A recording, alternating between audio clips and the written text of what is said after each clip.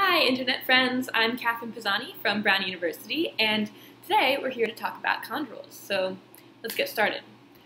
In the beginning, about 13.7 billion years ago, the Big Bang happened, and that brought forth our entire universe.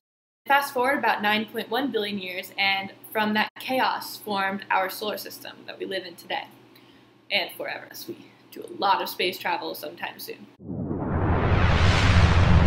I'm first going to talk about impacts in general and then go into the specific process of jetting and how that itself is connected to chondrules. We see examples of impacts all the time in daily life, whether it's one animal running into another animal, raindrops splashing into water. It's basically whenever one mass hits another mass and there's some sort of contact. My research focuses on planetary impact. The part of the impact process that I'm especially interested in is the ejecta that is released after the collision takes place. The ejecta is the material emitted outward in a circular ring away from the collision point. A very specific part of the ejecta is called the jet. The primary qualification for jetted material is that its velocity is greater than the velocity of the impactor. The jet itself is composed mostly of target material that is getting squirted out from the contact point between the target and the projectile. It is later accompanied by material from the impactor itself that is traveling at speeds greater than that of the impactor.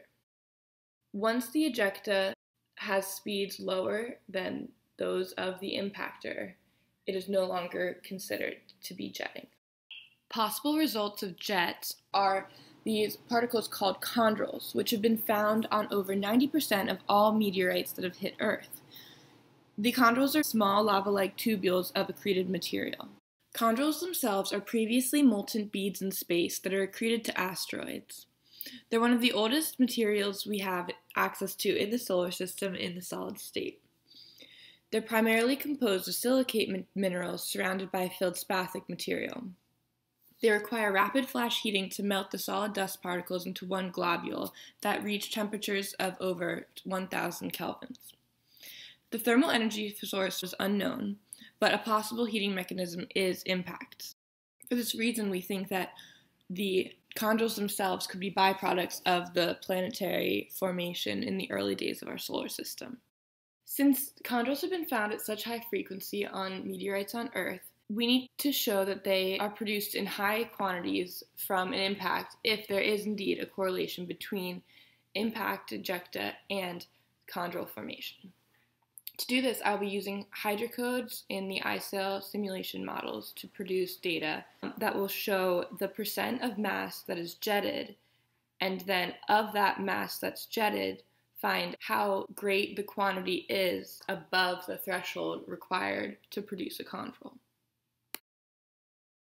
Thank you so much for listening, and hopefully the results of my data will come out soon.